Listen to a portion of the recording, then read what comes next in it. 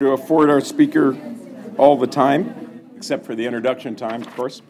So welcome everybody to today's, I think this is the second in our series in Frontiers in Biomedical Research seminar series. As everybody knows, the last 12 hours we have lots of speakers here and a lot of programs, so it's an exciting couple days here at the VTC. Anyway, it's a real pleasure to introduce today's speaker, Dr. Ollmann Saphire. She, by the way, was scheduled to give a talk here last spring, I think, and a few fires got in her way and couldn't make it. As you may recall, there were some pretty serious fires out on the West Coast, and so she very graciously agreed to reschedule and come out this fall. So I think we're very fortunate to have that. And for those of you who are familiar with her work and kind of know what's going on in the world, you know, over the last few months has been a very important and busy time for people doing the kind of work she does, in which she's a preeminent figure. And so I'm especially grateful that she was able to come out now with all the other stuff going on in her life scientifically and getting the word out to the public about the work she does. So basically, I just want to give you a quick overview. Dr. Ollmann Saphire did her undergraduate work at Rice University in Houston, and then went on to the Scripps Research Institute as a graduate student, where she did her PhD in molecular biology, stayed on to do postdoctoral training in immunology at Scripps. And the folks there at some point realized what a good thing they had, having somebody like her there, and enabled her and invited her to join the faculty at Scripps, where she was initially an assistant professor and is now, of course, professor of immunology and microbial science. Dr. Ollmann Saphire has received a number of awards and recognition for her work. I won't list them all, but a couple I think are worth mentioning. Early on in her career, she received the outstanding award for outstanding contributions to crystallography. She received an Ellison Medical Foundation Award in global infectious disease and a Burroughs Wellcome Foundation Award, a career award. She also received the Presidential Early Career Award in Science and Technology that I think many of you have heard about. It's a very prestigious award. And just this past year was elected as a fellow of the Academy of Microbiology, I think just in the last few months perhaps. She's also very engaged globally in her research collaborations and takes leadership roles in many of those things, including serving on the Viral Hemorrhagic Fever Immunotherapies Consortium. She's director of that particular program. And she's also on the Scientific Leadership Board for the Global Virus Network. She serves on editorial boards of a number of journals. I won't go through them, but including annual reviews of virology, and co-edits the Current Opinion series on emerging infections. Her work has been characterized, I think, by tremendous combined technical and insightful conceptual approaches to think about these families of viruses and how they work and their life cycle and potential strategies for getting at them. She has used crystallography, structural approaches to do really seminal work, looking at things like the Marburg virus, where she's looked at the VP24 protein and showed the commonalities between that and Ebola virus in terms of the assembly function of these proteins, for example. She's also demonstrated, I think elegantly, and I love the word plasticity whenever I hear it, about a single polypeptide and a highly plastic role of the VP40 protein that I think she was the first to show was actually a dimer functionally. There have been argued to be a monomer, and then purified this dimer and went on to do the crystallographic work and showed its importance and how a rather limited number of genes, if you will, I think my virus friends, including you, are going to get really mad I said that. But anyway, how a small number of genes can lead to an incredibly rich repertoire in terms of the different functions of these polypeptides and viruses, which I think is very, very important and interesting work. She's demonstrated the Ebola virus can actually avoid the innate immune response, and very important for thinking about binding with double-stranded RNA recognition. And she's been involved with some really exciting work on the side of antibodies for neutralizing antibodies and learning about the relationship of the antibodies with higher and lower affinity to these binding sites on the virus, and how that can be used as strategies for thinking about interfering with the virus. So all said, in terms of the hemorrhagic viruses and fevers, her work is fundamental in understanding the biology. The structural biology is elegant, and the importance, I think, is clear to everybody. So it's a real honor to have her here today, and please join me in welcoming Dr. Ollmann Saphire.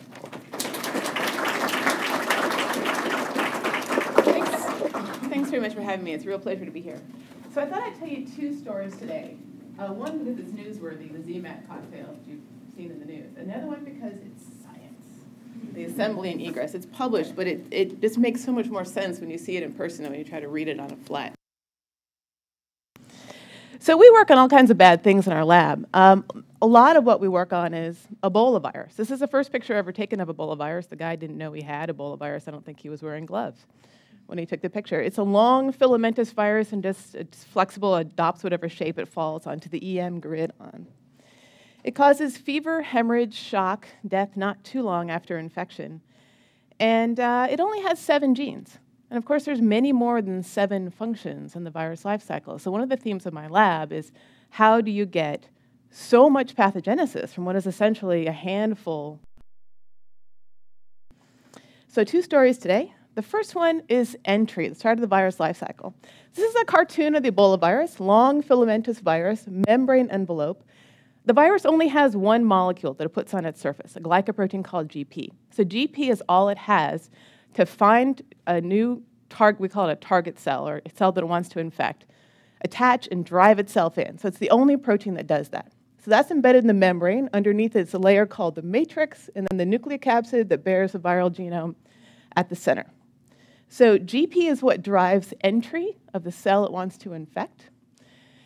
And then GP is organized like this. So here's its long polypeptide sequence. It's cleaved in we call it the producer cell. That's the cell that's infected, that's bumping out viruses.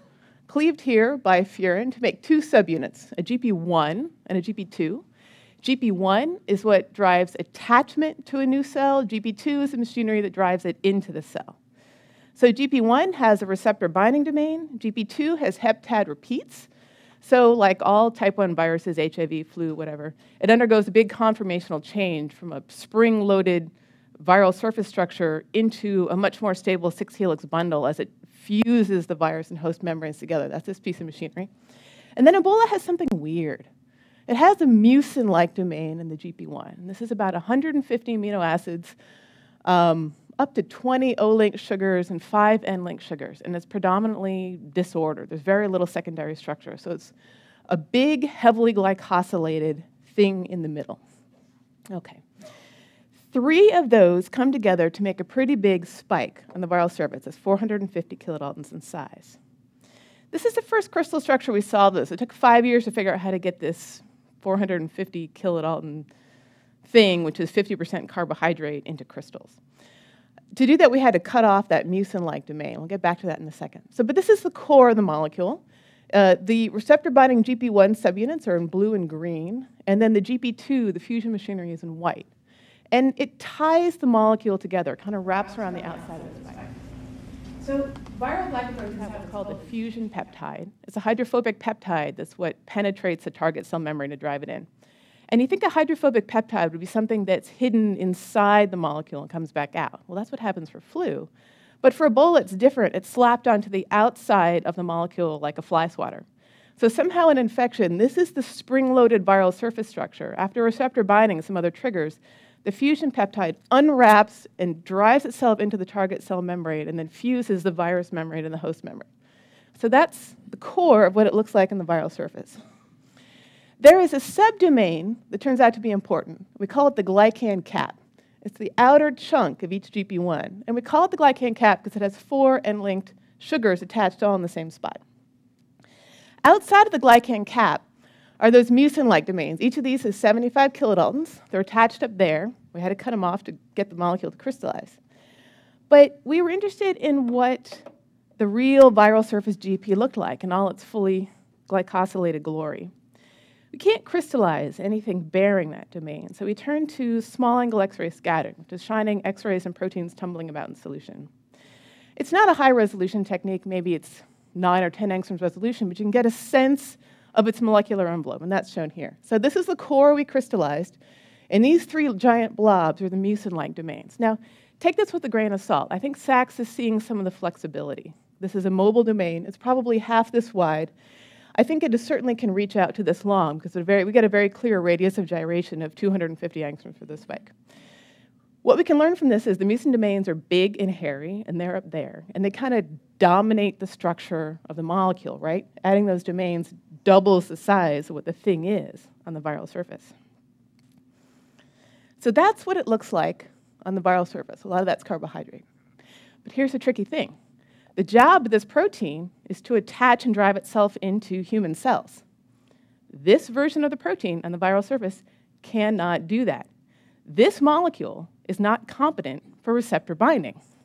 Ebola is very odd. Instead, what happens is that it goes into the cell by macropinocytosis, and it's initially captured by interaction with the viral membrane or by interaction of any one of a number of lectins with all that sugar. So there's nothing that's necessary and sufficient on the cell surface, because you knock out any one of those lectins, there's another one that does the same job. So it just gets itself into the endosome. In the endosome, it's cleaved by human enzymes called cathepsins. And the job of the cathepsins is to do this, which is to lop off those mucin-like domains and the glycan cap, leaving something that looks like that, leaving the core in the endosome. So I'm not making that up. That's now the crystal structure we just solved of the cleaved viral glycoprotein. So we see a couple new things. One thing we see is nothing new. The cleavage doesn't change its conformation. All it does is lop off that carbohydrate. So it's like you have a giant oak tree, and it says cut off all the branches and leaves and left the trunk. The trunk is what binds receptor. So there's no major conformational change. You just cut stuff off. We see the GP1, GP2 disulfides anchor the molecule together at the bottom. Those were previously disordered. And we see the receptor binding site. Now, based on the mutagenesis, we think the receptor binds there up on that top, something that was hidden underneath the glycan cap. So I surf. This is a wave. Waves, we don't get ones that are quite this. This is probably Hawaii. Waves have a crest and a trough, and you try to ride this part, unless you're dragging your nose in the sand from having wiped out. That's what this NPC1 binding site looks like to me. There's a crest and a trough. So the crest has a series of lysines, and together they are essential for interaction with receptor. A lot of this mutagenesis was done by Judy White at UVA. And then it has this hydrophobic trough, and the residues down in here that are also essential for entry. And until we understood that this protein was cleaved and this site was exposed, it really wasn't understood why. It was thought that the reason an F88 mutation knocked out infectivity was because it destroyed the structure. But in fact, we think there's an important contact. We think this surface is an initial electrostatic capture of receptor, and then it binds hydrophobic residues in there. So this is what the molecule looks like on the surface of the virus. That's the version of it that's subject to antibody surveillance. This is what the molecule looks like inside the endosome. That's the version that's competent for receptor binding. So it's one polypeptide, but it winds up being two very different functional manifestations of that peptide. So what does that mean for the immune response? Nothing good. So you can see how a lot of stuff is clipped off between here and there. Now, I've drawn it as a blue cloud, but there's protein, there's carbohydrate. Those domains can be immunodominant, and what the antibodies are seeing are linear stretches of polypeptide between the sugars. You can generate a lot of antibodies against all those domains, and they can bind with nanomolar affinity, but the whole virus antibody complex is drawn into the endosome, where the human enzymes cut it all right off, leaving a perfectly functional receptor binding core. So the human enzymes just clip off whatever antibodies you come up with against it. And then what you'd really want to hit, say that conserved essential receptor binding site in the wave trough at the top, is not exposed in the viral surface. It's directly underneath that glycan cap in the mucin-like domain. So an antibody would be great against that site, but you never elicit them because that site's never exposed. And even if you manage to engineer this and immunize antibodies against it, they don't bind the viral surface. So that's a bit of a challenge. And the question is, well, what's going to work? There are different ways you can ask the question of what works. One way you can ask it is what blocks virus entry. Another way you can ask it is what neutralizes. So neutralization in virology is the ability of something to prevent the virus from infecting a cell. This is an antibody that neutralizes. So this is the crystal structure of the core. In yellow are two FAB fragments from a human antibody from a survivor of the 1995 Kikwit-Zaire outbreak. The antibody is called KZ52. And you can see what it does is it hasn't targeted the top that gets locked off. It binds the bottom of the spike. Now there's about 30 more residues that come down here before the transmembrane domain that are disordered. So there's a bit more of a stock. What this thing does is it kind of anchors the blue and white together. And we don't have a fusion assay in this field, but we think what this antibody does is lock that protein machinery together so the fusion loop can't come off and penetrate the target cell. So we think that's what it's doing. It's binding the base. So that was the crystal structure we had in 2008. Another question, well, what other antibodies are there that neutralize? Well, we saw this structure. This is Sudan virus. It's also in the Ebola virus genome. It's a little bit less lethal, causes the other half of the outbreaks. We solved its GPN complex with an antibody that the Army raised by immunizing mice with Sudan, inactivated Sudan variants. That antibody is called 16F6. This is the only antibody known to neutralize Sudan virus. It also binds the base. And essentially, it does the same thing. So if you superimpose them, you can see that the yellow and the orange antibodies, although they come from different angles, they attack the same spot. They anchor the GP1 to the GP2. So the orange antibody came from an immunized mouse in a lab. The yellow antibody came from a human that survived an outbreak, but the different kinds of antibodies have found the same sort of solution. Now, 16F6 has not been tried in primates yet, but KZ52 has. Now, KZ52 neutralized the virus brilliantly in test tubes. It protected mice from lethal, we call it viral challenge, that's lethal exposure. Protected guinea pigs. It did not protect the primates. The primates given KZ52 all died. So that was in 2007, and that was the best antibody we had against Ebola virus. And this was kind of a dark day. People started to wonder if any antibody at all would protect against Ebola virus. If this best one we have doesn't save the primates, perhaps this is an unsolvable problem. A lethal dose for the primates can be one virus particle. So it's a very tall order to ask an antibody to scrub this all out. Obviously, you need immune control and you need T-cell control. But the best thing we had didn't work. And a lot of people in the field shifted their attention entirely to, well, antibodies are not the solution here. We need T-cell control. We need this. We need that. And it was very difficult to get any support to keep working on antibodies. But a few years later, the field found, and this is now multiple labs doing the same thing independently, that this one antibody didn't work, but mixtures of antibodies would. So the first study was that polyclonal IgG could protect primates. So polyclonal is just the whole mishmash of whatever it is in the sera. A cocktail of 2 antibodies put together give you partial protection. A different group put 3 together and got complete protection. That cocktail is called MB003.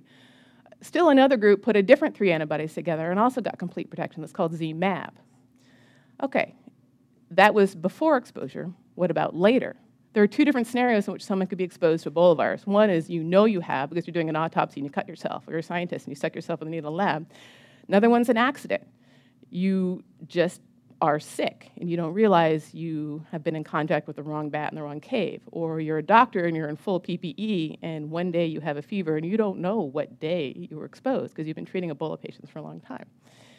They wondered if these therapies could be useful in that kind of scenario, once disease has already onset. And they can. MB003 gave partial protection even when the primates had progressed to at least 2 major symptoms, the high fever and a high viral load. And that's pretty good because otherwise there was 0 protection. So partial was a success. And then a bit later, a new cocktail called ZMAP, well, I'll show you, was able to give complete protection even when the primates had progressed very late in the disease course. Okay, so these mixtures of antibodies work. These are brilliant. This is a really good hope because we know how to manufacture antibodies, we know how to manufacture a lot of antibodies. We know they're going to work. They're generally safe. It's a great emergency idea. So we've been solving structures of glycoproteins and antibodies and trying to understand how they work. So this is the first set we got. This is the Army's cocktail. Made of 3 antibodies put together. 2 are against the mucin-like domain.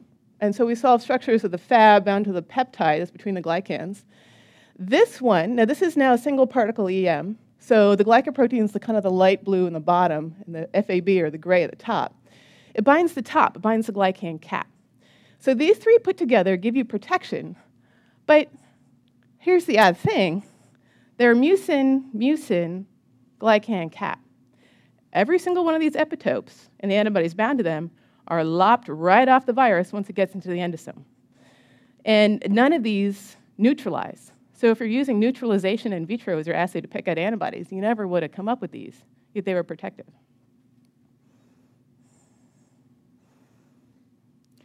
So we have this combination, which protects the animal but doesn't,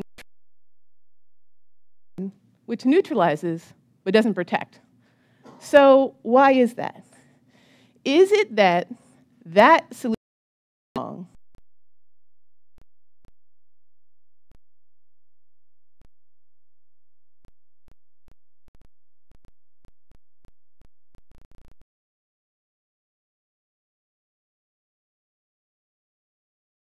Kind of see that trend, right?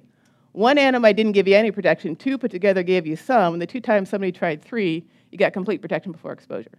Now, obviously, there's all kinds of other layers of complexity, but it does seem like more could be better. But how do you choose the more? So the first answer is it just that you needed 3 things stuck together? Is it 3? Maybe 4 would be even better than 3. Maybe if you picked the right 2, that would work. How many antibodies should go into this cocktail, and which ones are best? Obviously, we didn't know. If we had thought about it, we wouldn't have chosen those 3 against the mucin and the glycan cap, but they seem to work. So what assay do we use to figure out which antibodies are going to work? You can't start in primates. You've got to start somewhere else. And if you're putting things together in a cocktail, surely they should be complementary in some way. They should be additive. It would be great if they had some kind of synergistic effect. So we certainly don't want them to compete with each other. So how would you even choose this cocktail? What experiments would you do? So this kind of looked like a complex problem with those, with nested sets of questions. And a lot of these are basic research questions. We don't know what kind of antibody is going to be useful. We don't know what assay we would do to figure it out. And one problem we had is that we had an N of 4. So we couldn't really draw a lot of conclusions from one set of 3 that worked for some reason and one that didn't for some reason. What we really needed was a significant sample size. And so I had an idea, and the field got behind it, which is to form the Viral Hemorrhagic Fever Immunotherapeutic Consortium. So it's 25 plus labs across 7 countries doing one single study. Whoops, I'm going to go back.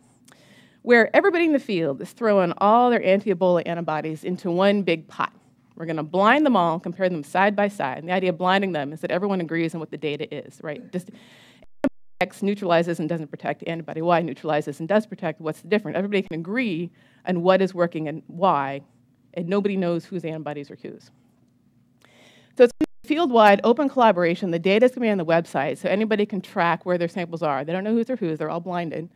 And we're going to try to figure out all the basic research questions and what makes the right cocktail.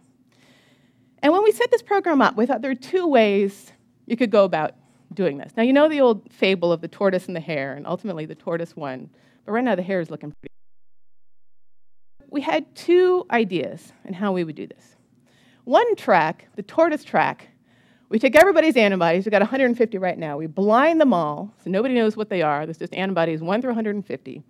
We solve structures of them all. Now, I'm not going to crystallize 150 things. That's not going to happen. So we're doing single particle negative stain EM just to get a broad sense of what kinds of places they bind in the glycoprotein. We're correlating all those structures to all the different in vitro assays we have of neutralization, budding, binding, to try to figure out what works. All of them are going to go into mice.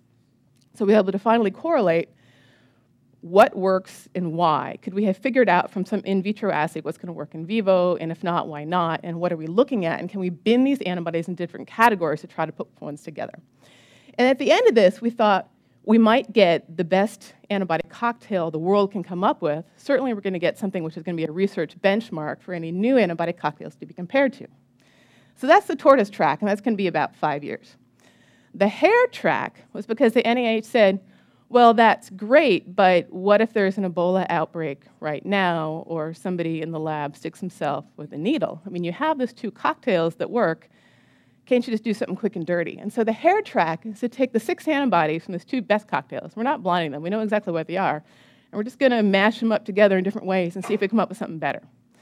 And we're just going to do structure, do it in vivo, and just see if we come up with something better. So I can show you the hare data. Now, I didn't collect it. I don't own the antibodies. This is done by Gary Cobinger of the Public Health Agency of Canada, Jean Ollinger at UCM, and Larry Zeitlin at MapBio.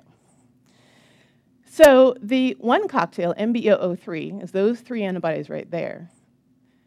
What they did to match them together is to take those three components, this is the mucin glycan cap I showed you, and figure out, of that set of three, which one was the best. So they put each of the antibodies individually, all by themselves, into primates.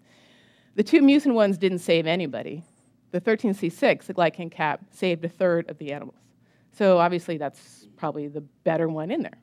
So they took that antibody and they mashed it together with the components of the other cocktail. So here's the other one, ZMAB, these three entirely different antibodies, and made it a bunch of different combinations. So ZMAP 1, 2, and 3. So the Z comes from here, and MAP is because MAP Bio is making MB003.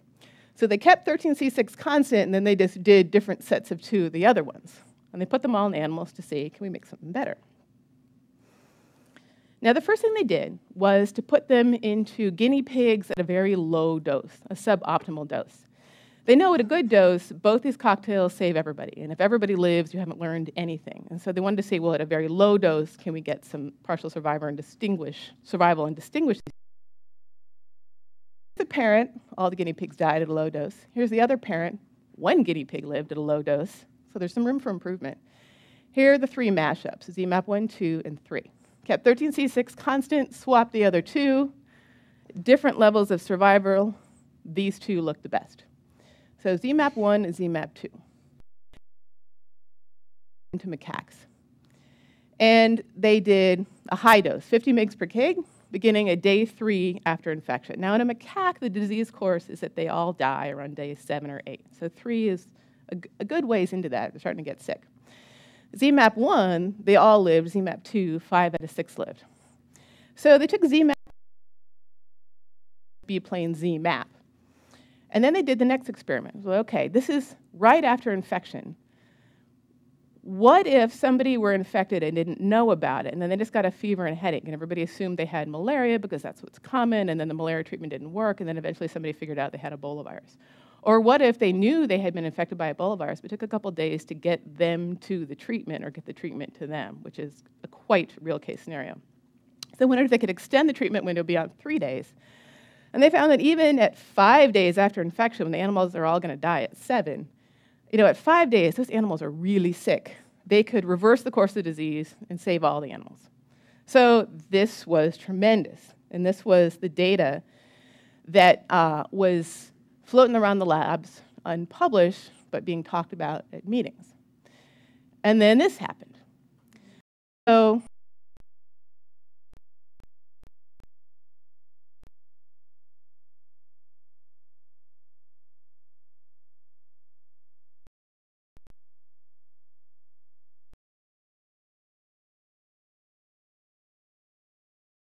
Samaritan's Purse missionaries. And the reason there was one dose is that that first dose was mobilized for a Sierra Leonean doctor. He was a national hero. He worked in the Lassa Ward. He was a truly, people say you cannot count one human life above others, but that human life actually was worth more than ours because he was the only doctor for miles around, and he had trained everybody. He was infected from treating his patients, and so many, many people moved heaven and earth to get this experimental therapy to him.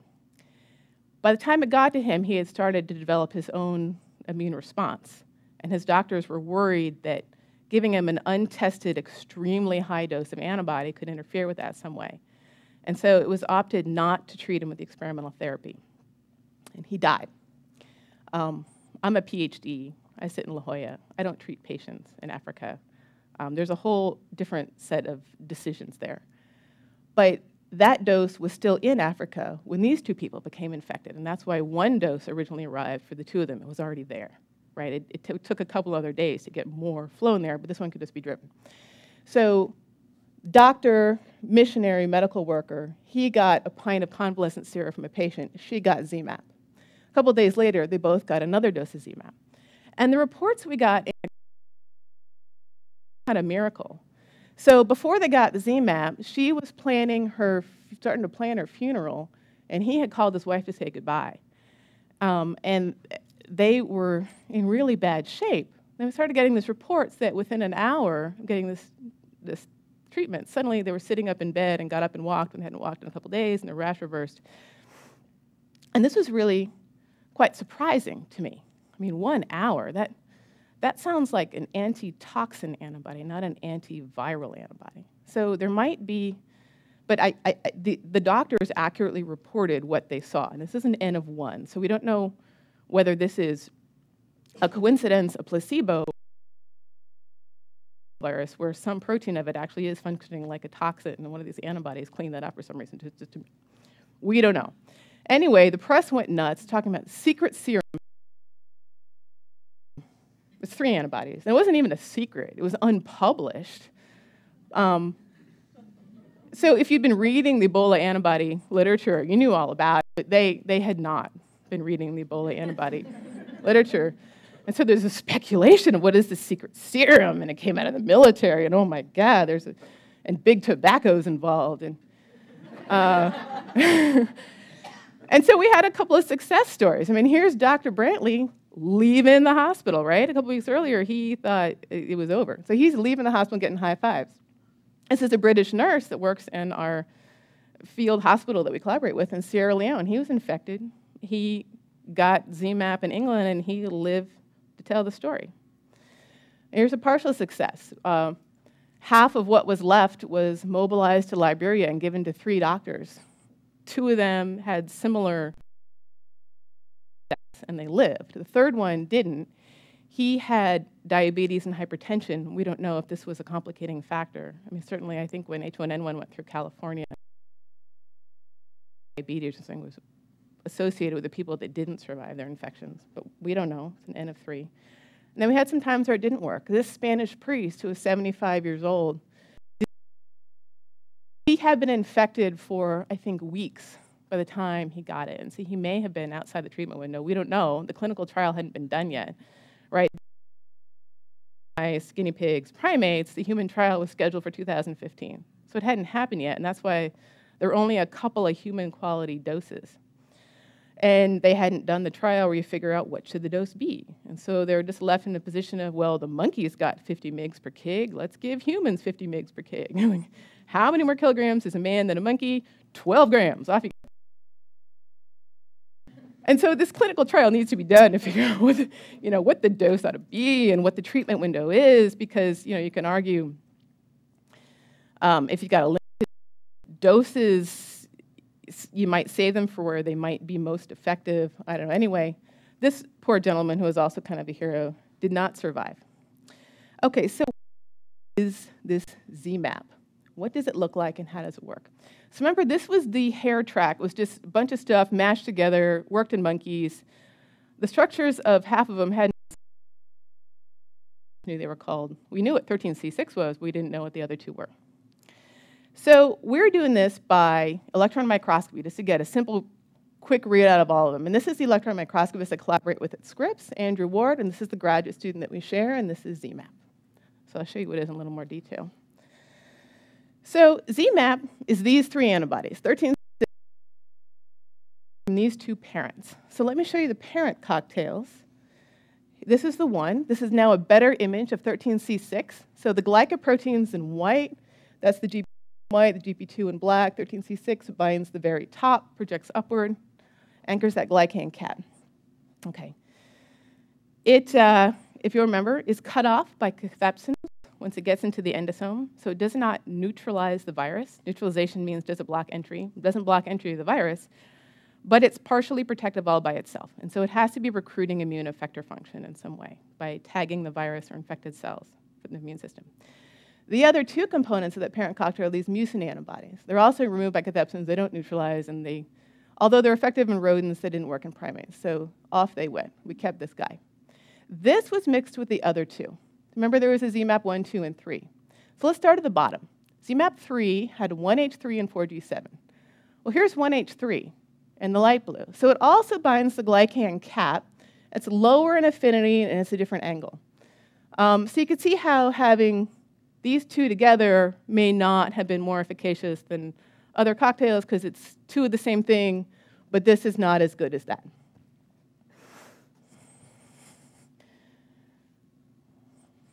They compete with each other. Okay, let's go upward. Here's the other component of ZMapp 3. This is 4G7, so it's different. It binds the base, and it locks the GP1 and the GP2 together. 4G7 is a neutralizing antibody. And in fact, that cocktail was picked on the basis of its ability to neutralize. So that's a different concept. Okay, what's the other one, the red one? It also binds the base. That's 2G4. So it also anchors the gray and the white together. And it's also a neutralizing antibody. Okay, so we have the ZMAP cocktail is the one against the top and two against the bottom. Well, here's the thing. They're against the same site, and they actually compete with each other. They're effectively kind of the same antibody. They come at it from different angles, but hit the same site. Now, it's possible that some would bind some GP molecules and the other one would bind the others, or some would bind different monomers in the same trimer, but they are hitting the same site and doing the same thing.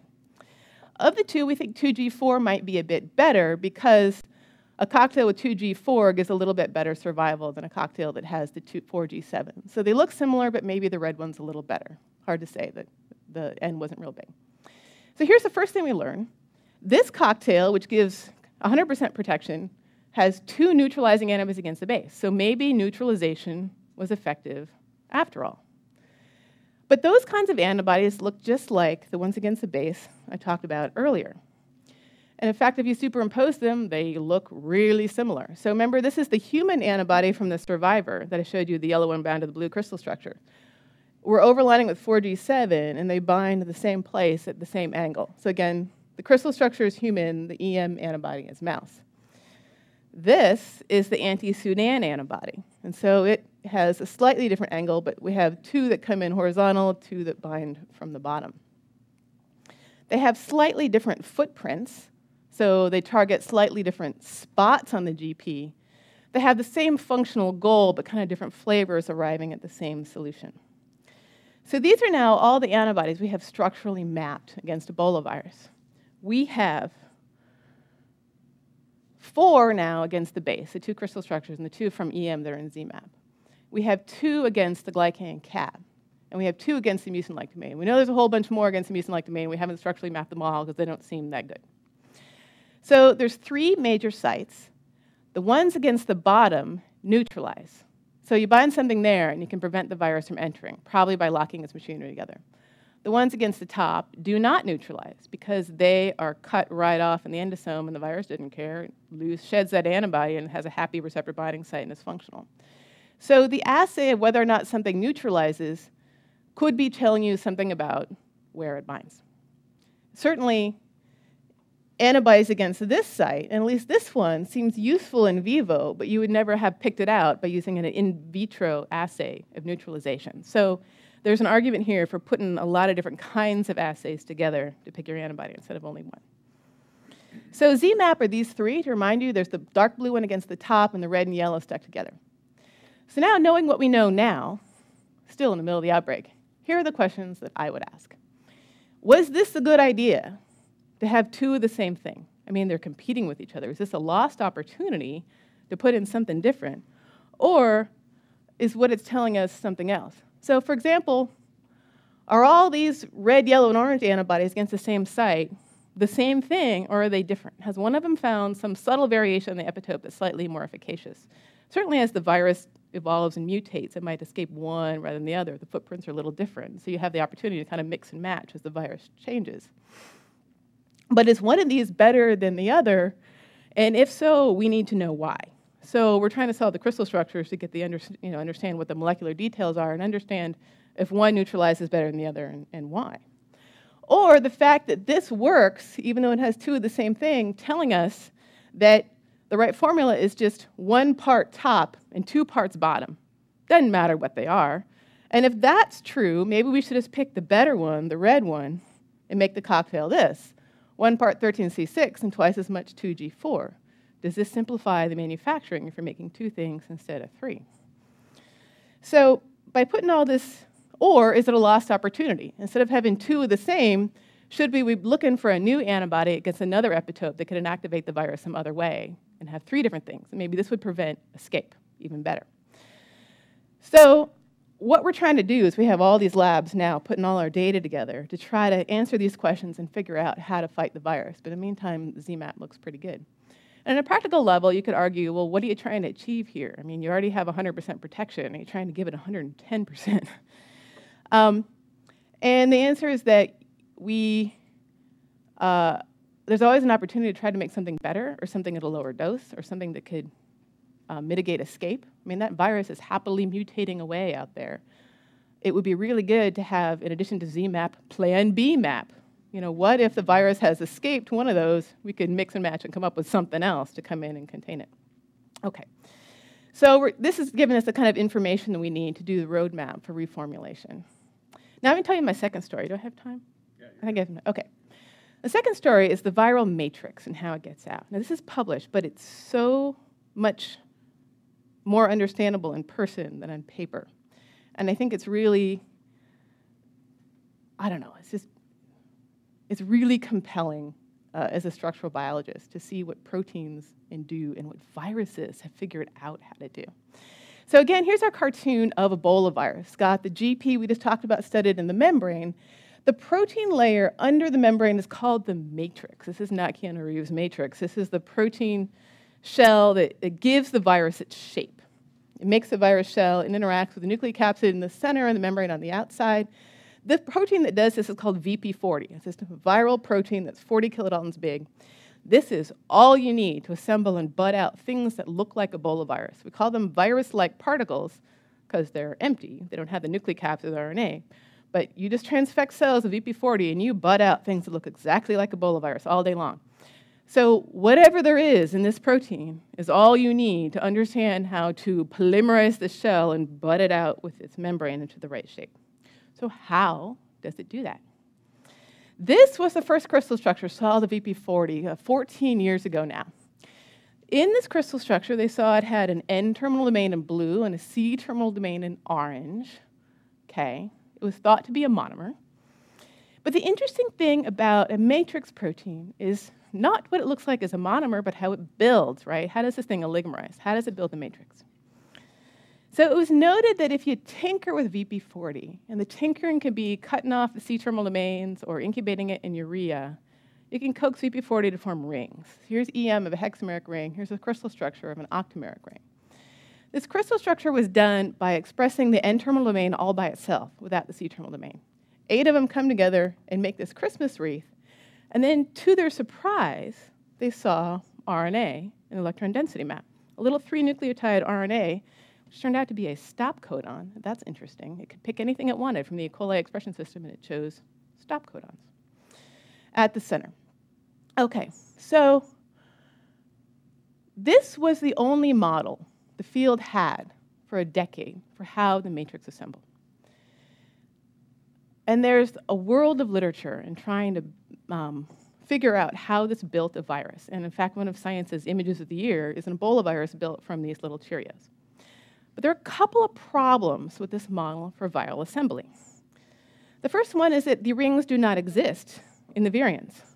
You can find them in infected cells, but they're not in the virion. So if they're not in the virion, they're probably not the virion building block. Okay, the second problem is that there's no RNA in the matrix layer in the virus. The RNA is bound to the nucleocapsid in the core. There's no RNA in the matrix. So what this is, we didn't know.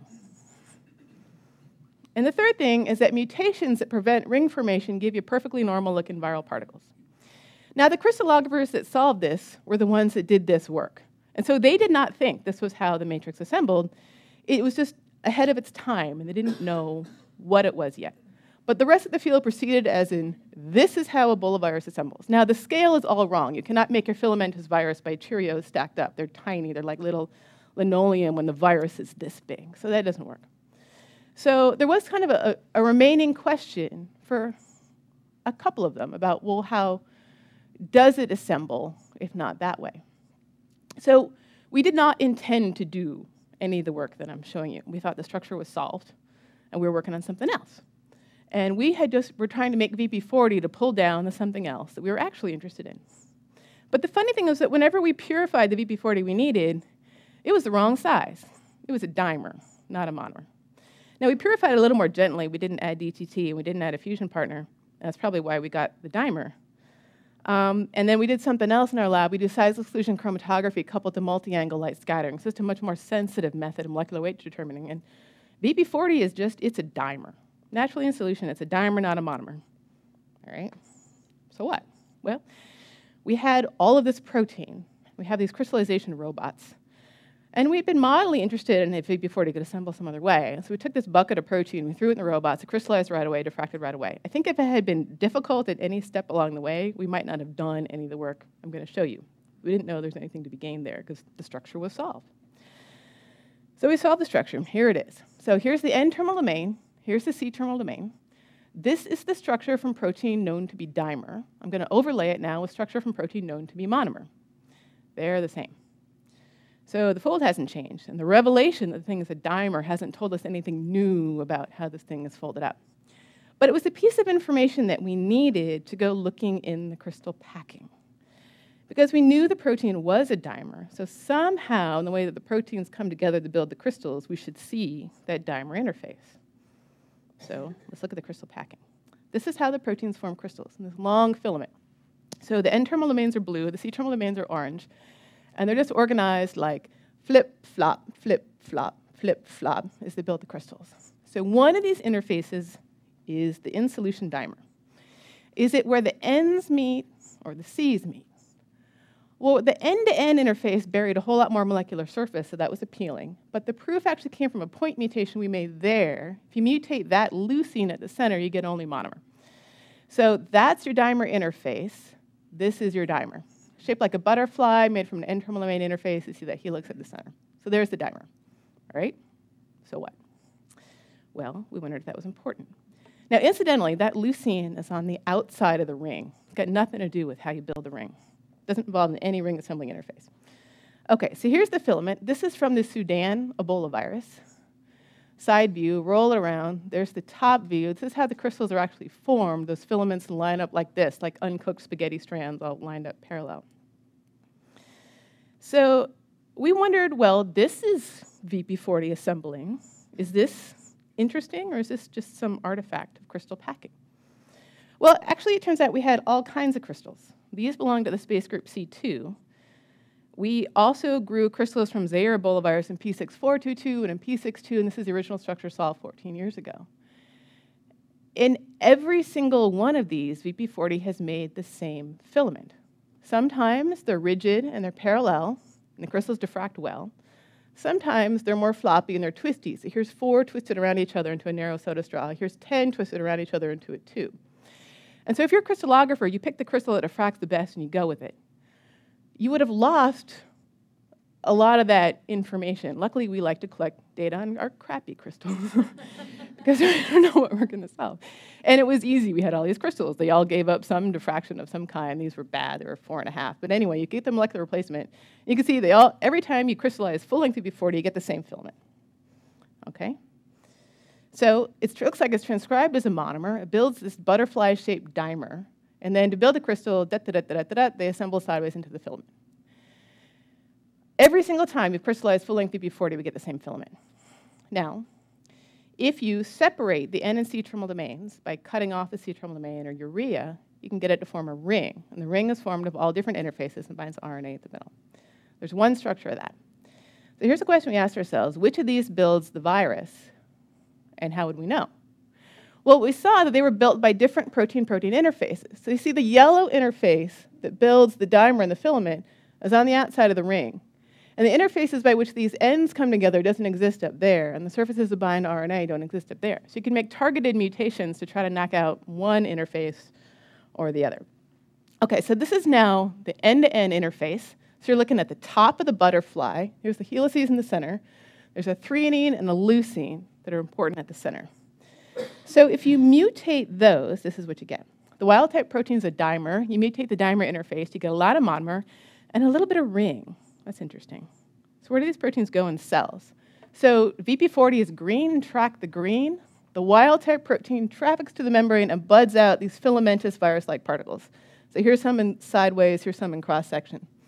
If you mutate the dimer interface, it doesn't traffic so well to the membrane, it doesn't bud anything at all. So it looks like it's important for it to be that dimer in order to make and bud a virus. So that dimer interface is essential. Even if you're still driving rings, you cannot bud a virus. Okay, well, how about the filament? That's how the dimers come together.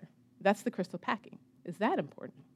Well, the filament is made by the C-terminal domains interacting. And there's a methionine and an isoleucine that are kind of essential to the interface.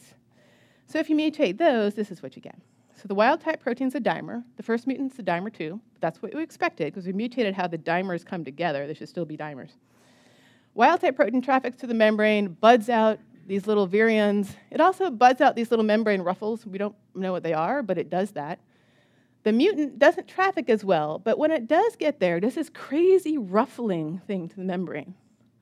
Ruffles it like crazy. It doesn't successfully assemble and release a virion. We wondered what that mutant did, so we solved the structure. And what you can see is it's the same dimer. So here's a green butterfly and a blue butterfly. But instead of being packed by a straight-on interface, the mutation is made and packed by some kind of twisted, torqued interface. So maybe when it gets to the membrane, it's making some kind of twisted mess, which is causing that membrane ruffling morphology, but it can't build a virus. It's a thought. Anyway, that's what that mutant does.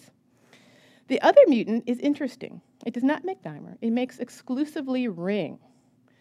The wild type didn't really make exclusively ring, and the rings bind RNA. The dimer doesn't bind RNA. The filament doesn't bind RNA. EM of those little rings, they look a lot like the ones that the crystal structure was solved from.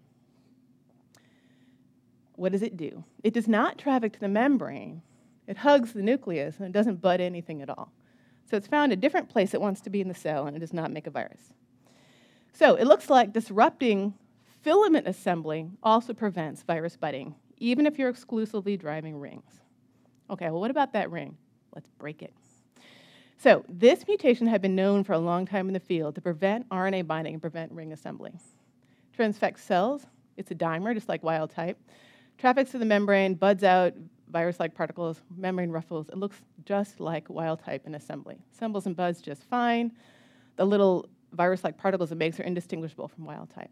So from that experiment, we conclude, well, maybe that dimer and filament has something to do with how you build a virus and not the ring. How different are the dimer and the ring? They're made from the same protein sequence. The answer is they're quite different. Natural protein's a dimer, easy to see, simple sideways, you get a filament. To make the ring from the dimer, you have to separate the N and C terminal domains, split the dimer interface, unravel the 70 amino acids that make it to expose a new surface.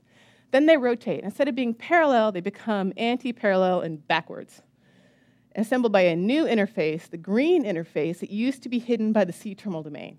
Now, those anti-parallel backwards dimers then reassemble by that different RNA binding interface to make the ring, and the RNA binds at the center. So two different structures from the same polypeptide. Now, I'm going to save you about 20 minutes. Additional mutagenesis and structures would tell you that we think that this filament we captured in crystals is some kind of intermediate. We think this is what it looks like when it gets to the viral surface. There is a basic surface that interacts with the apical surface of the membrane, and you mutate that surface and it doesn't interact.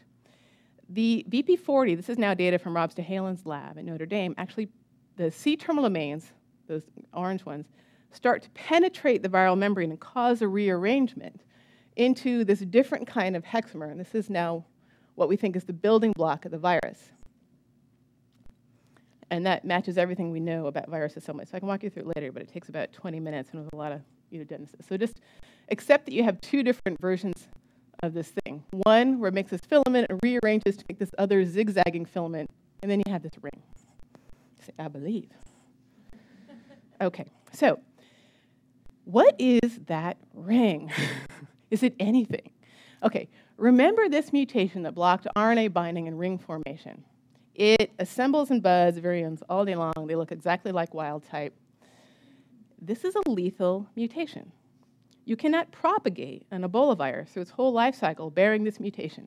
It's got nothing to do with virus assembly and budding. That's the main function of EP40. So why is this mutation lethal? The RNA binding ring must do something. It must be essential for something. The question is what? Well, while we were doing all this work, it was discovered that VP40 has a second function in the virus life cycle, which is to control virus transcription. Well, maybe that's what the ring is for, right? Because the ring is the only manifestation of VP40 that binds RNA. Seems like binding RNA could be useful in controlling transcription. So now we have some new tools, because we've been monkeying around with all these mutants. We have point mutants in VP40 that make only ring and point mutants in VP40 that make never ring. So what do these look like? Now, you can't make a whole We have reverse genetics for Ebola virus, but you can't rescue a virus with that mutation because it's a lethal mutation, it's dead. So we had to do this with a mini genome assay. An Ebola stop and a reporter to see, can you read off, Ebola is one long piece of RNA with every gene in a row. So we just wanted to see if you can get a reporter gene to operate using VP40. So wild-type VP40 does it, and you get reporter function. If you anchor VP40 into only making rings, you recover the function, and you get a little more. So definitely the ring can do this transcriptional control function even a little better. If you prevent it from making a ring, you lose most of it, not all. There's some residual function. Maybe there's some partial structure. So it looks like this ring does have something to do with the transcriptional control. So you have this wild-type polypeptide that without any post-translational modification, because we've done this all with protein from bacteria, it makes a dimer. I haven't shown you the data, but that dimer is essential for catching a ride up to the membrane. It makes a filament to build and bud viruses, and it makes this ring to control transcription inside infected cells. The ring lives near the nucleus and actually appears first in viral infection, then VP40 or dimers that traffic up and then make the filament and bud viruses. So the different things are in different places in the cell. Now here's the crazy thing about this. I mean, we've been looking at mutations of virus proteins. I mean, if you mutate the HIV capsid, you can make all kinds of structures. But they are all mutants. They are not real. The wild-type BP40 makes all these structures. It means to do them. We've seen viruses have differential splices, so they use different parts of the sequence to fold up into different things. Well, that doesn't happen here. It's the same 370-odd amino acids that make all these different structures. There's no post-translational modification. Now, phosphorylation could certainly happen in vivo, and it probably does, but we've been able to make all these structures from protein coming out of bacteria. So they're not essential to get it there. They might play a role in infected cells. What's happening is this polypeptide is rearranging itself at different times to do different things. And they're all required. We've seen mutations make proteins have different structures, but they're wrong. These are all correct. The virus needs every single one of these. So what do you call a protein that does this? We went through a couple different names. We started with bistructural, but then it turned out there was 3, and it sounded like a lifestyle. And so we tried ambiform, but that turned out to be a glove manufacturer, and we finally settled on transformer, which are these toys that refold from a robot to a vehicle. And what I really like about this analogy is that the robot and the vehicle obviously have different functions. Let's say one of them builds and buds a virus, the other one controls transcription inside infected cells. And it's the same plastic parts are in both, but they're assembled in different ways. So if you think of like the tires as like a secondary structural element, like an alpha helix or something, right? Here, they're obviously functioning as tires. They're helping VP40 carry cargo on the highway. Well, here, they're not that important. They're the seat and ankles of the robot's pants. And the robot's job is to walk and talk and shoot, whatever. Well, let's say you never knew this truck structure existed. And you're doing all your mutagenesis based on what you pull out of the PDB, which is the robot. And you decided to mutate the tires, and you lost the ability of the robot to carry cargo on the highway. You would think, he has rocket-powered pants or something. So you'd make kind of the wrong conclusion. And it turns out that the robot's head is like the hydrophobic core that the engine block is folded around. So if you mutate the head, you lose both structures. And so you think, well, the head is obviously the thinking center, when it turns out you've just wrecked the structure, but you didn't know. And so I like this analogy a lot, but the toy company did not want anything to do with Ebola virus, and they wouldn't let us use it. So we had to come up with something else. And my administrative assistant came up with this, molecular origami, where you think of the protein as a blank sheet of paper. So on the top, you see the dimer forming the ring, and on the bottom, you see the dimer. This is now the rearrangement as it interacts with the membrane to form the zigzagging hexamer that makes this long filament that builds and buds the viruses. So if you think about a polypeptide in its initial structure as this blank sheet of paper, well, you could fold it up one way and make one functional thing, or you could unfold it and refold it and do something else and make the zigzagging hexamer that builds and buds viruses. So it's kind of cool that we found this in a virus. And of course, it makes total sense that we found this in a virus, because viruses are under enormous selective pressure for economy of genetic information. These viruses, like Ebola viruses and a lot of other viruses, do not carry proofreading machinery. They're negative sense viruses. They have an RNA genome. They have to replicate their own RNA. Most mutations are probably going to be lethal. Some will confer advantage, but mostly lethal. But if most of your progeny won't live, there's kind of a mutational threshold. If you keep your genome below that limit, and it's sort of a compact genome, most of your progeny will survive. So they're under all this pressure to keep an economic little genome. And viruses do this a lot of different ways. They hijack host proteins. So HIV absolutely requires human cyclophilin to function, but it doesn't have to encode it. They encode proteins in overlapping reading frames. So the same piece of nucleic acid, but you read it in open reading frame 1, it's one thing, and 2, it's a different thing, and 3rd open reading frame is a different thing. So same piece of nucleic acid, different protein sequences. They have moonlighting proteins. There's all kinds of virus proteins that are known to have a job and a night job, or a moonlighting job. Often when we think about moonlighting proteins, certainly in the human genome, we think about their structures don't really change. They do one thing in one organelle, another thing in another organelle, or the top surface binds ligand X and the bottom surface binds ligand Y. And this is a different flavor of that. Here's the fourth possibility that we see with BP40, is that the same polypeptide makes different structures for different functions at different times, and it needs them all. It makes a lot of sense we found this in a virus, because viruses evolve so many thousand-fold faster than we do, right? You're replicating thousands of genomes of viruses in your one lifespan. Viruses could have happened upon this, but there's nothing special about this being a virus protein. It's made from amino acids that stole from the human cell, linked together using the normal polypeptide machinery. This is something that proteins should be able to do. And I don't see why we won't find more of these if we're actually looking for them in the human genome. So, I've always thought there must be some cancer where the protein was a different structure. So I'd like to find it. So this is what we packed to go to the virus's territory. This is some of what we had to schlep with us to go to Gabon. This is what the virus packs to come into our territory. And you know where I'm going with that, is that because it's not one tool, the viral proteins are actually many. So this is my group. These are the people that did the work that I showed you. Marnie Fusco engineers all the viral glycoproteins for crystallization. Daphne Abelson did all the mutagenesis of BP40. Jeff Lee solved the first Ebola virus structure. Zach Bornholt solved the cleaved structure and did all of the BP40 work. And it was actually Zach went from the gel where the thing was the wrong molecular weight, and that's funny, to going down the rabbit hole and finding all the other data. So I give him all the credit for seeing what could be there in a structure. I mean, you might have looked at this project and said, this is a no-go. This was solved 14 years ago. What are you going to gain here, Zach? But he saw it. Daniel Mirren did all the microscopy of the ZMAP antibodies, and Takao Hashiguchi worked on a lot of glycoproteins antibodies as well. So we collaborate with Gary Kopinger at Canada, Larry Zeitlin to come up with all these antibodies. Andrew Ward helps us with the electron microscopy. Yoshihiro Kawaoka's lab did all the microscopy of the transfected and infected cells to traffic BP40 around. And our support comes from NIAID and the Burroughs Wellcome Fund. And I'm happy to answer any questions.